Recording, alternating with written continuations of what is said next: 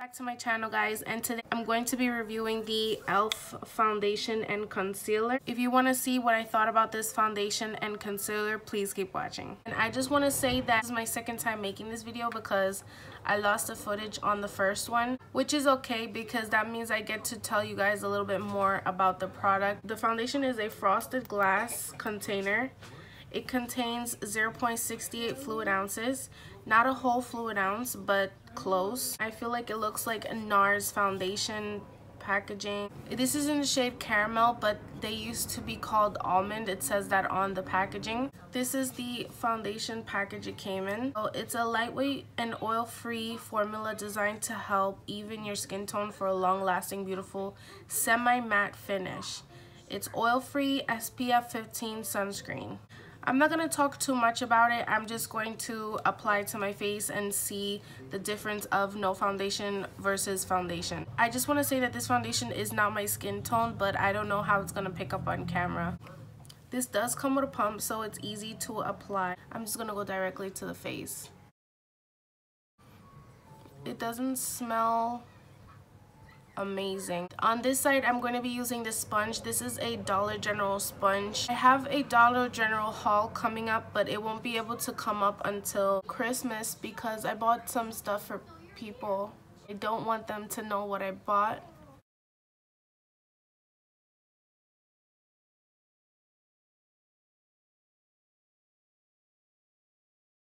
I'm going to come closer for you guys to see the difference between no foundation versus foundation.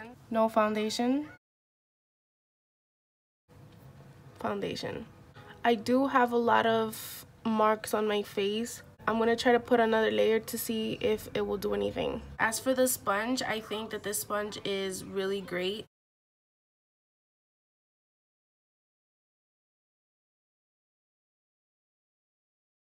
I believe that this foundation does oxidize. I think that I would recommend that if you wanted to purchase this foundation to get a shade lighter.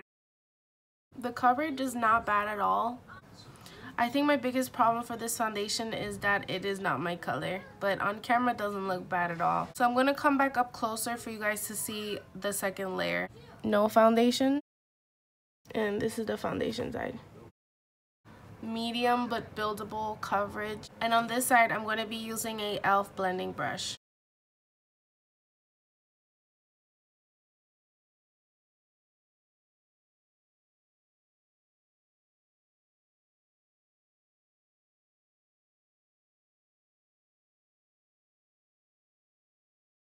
So I'm going to come up closer for you guys to see the brush versus the sponge side.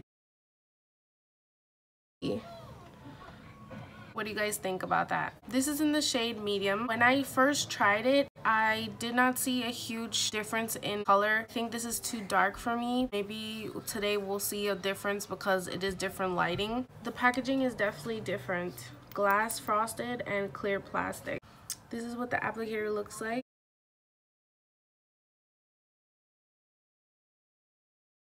Right now it does look lighter than my skin tone, but the last time it just felt like it disappeared or it oxidized. I'm going to use the same sponge but the other side to blend it.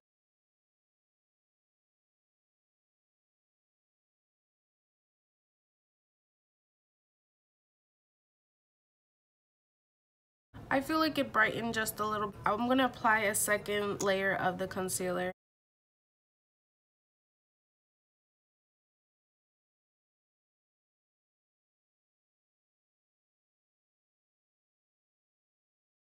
I'm gonna go and finish out the rest of my makeup and I will be right back.